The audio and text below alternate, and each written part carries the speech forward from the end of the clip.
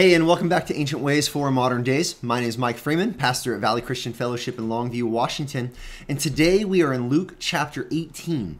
Now, yesterday we were in chapter 17, and we looked at this idea that we're but unworthy servants to the Lord. And so that recognition of we don't come to him saying, here's my expectation from you. And yet today we're gonna look at the other side of that coin where the Heavenly Father is a good father. And he desires to do good in our lives. He desires even to give justice and to care for us and our needs. Let me have you think with me about our prayers to the Lord and what we can expect from him. Because we could take yesterday's teaching about being unworthy servants and we could say, you know what? I'm not even going to ask anything of the Lord. I'm an unworthy servant, so I'm not even going to bother him. That's not the point. The point of yesterday is to get an internal attitude right in terms of the way we approach the Lord, saying, man, I'm his servant. But today is to get an external perspective right about his perspective on us, his care for us, his love for us. So if you want to turn with me to Luke chapter 18, here's where we're going to start. In chapter 18, verses 1 through 8, Jesus is speaking here. It says, and he told them a parable to the effect that they ought always to pray and not lose heart. I mean, just time out right there. We're to always pray, not lose heart. We could say, I'm an unworthy servant. I don't need to pray. No. We don't lose heart. We go to the Lord with all of our cares and all of our concerns. Verse 2, he said, in a certain city, there was a judge who neither feared God nor respected man. And there was a widow in that city who kept coming to him saying, give me justice against my adversary. Now, what do we know about this judge? This judge is not a good judge. This judge is not a God-fearer. He is not living in light of the word of God and the character of God that has been revealed. He doesn't care about what God has said or who God is. And along with that, he doesn't really care about his fellow man. He is not interested in what is best for others. He's only interested in what's best for himself. This is, by definition, this is the opposite of what a judge should be. A judge in any land should be someone who fears God, who understands what God has said and tries to judge fairly and accurately according to that.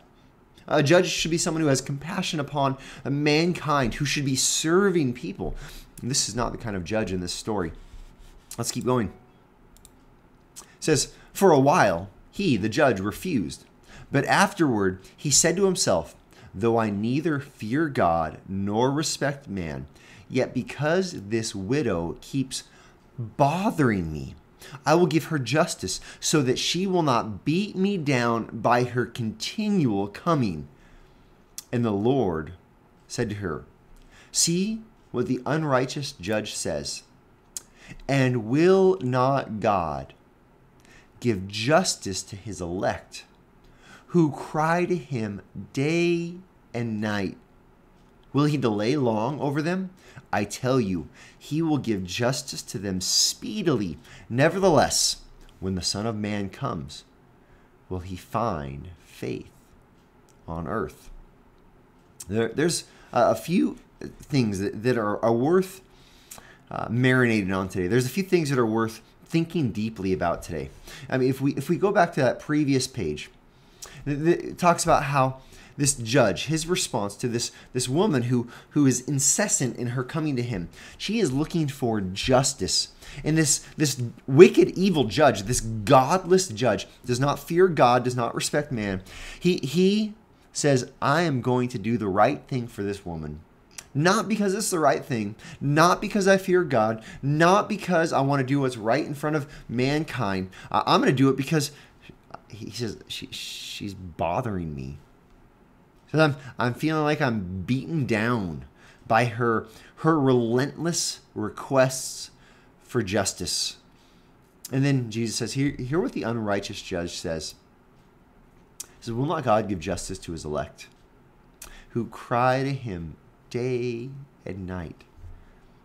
Jesus says, look, you have an unrighteous judge and he's going to do the right thing, but you have the righteous judge, God Almighty, And he will give justice to his people who cry to him day and night.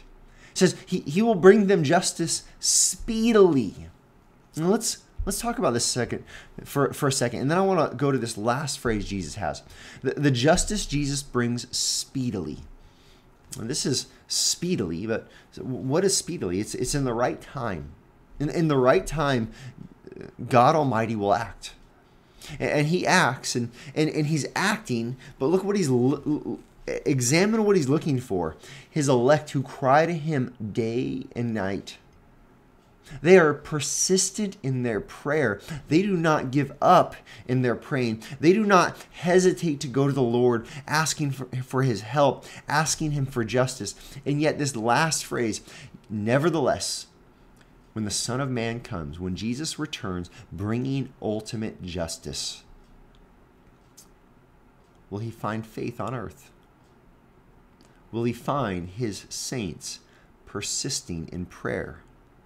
Will he find men and women who have been unrelenting in going to the Lord day and night, asking for his hand, asking for his help, asking for his spirit to work in them, asking for justice, asking for righteousness, asking for an end to wickedness, not even against them individually only, but wickedness in the land.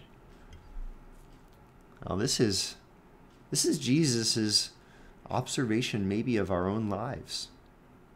Will he find us persistent in our prayer? Will he find us looking to him instead of looking to our own merit or our own ingenuity or our own intelligence or our own plotting and our own designs? Or will he find us begging him for justice like this woman was begging this unrighteous judge?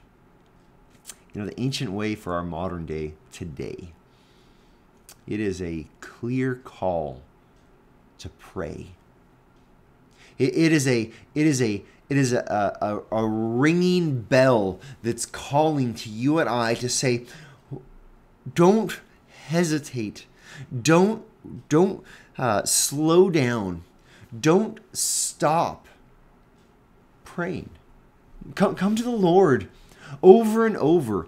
Come to him with your burdens. Come to him with your cares. Come to him with your hurts and your sorrows. Come to him begging for justice. And he, speedily, in his time and in his way, he will bring justice.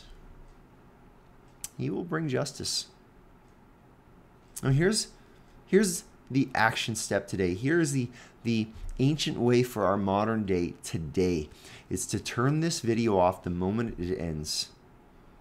Then go to the quiet place. Close the door and cry out to the Heavenly Father.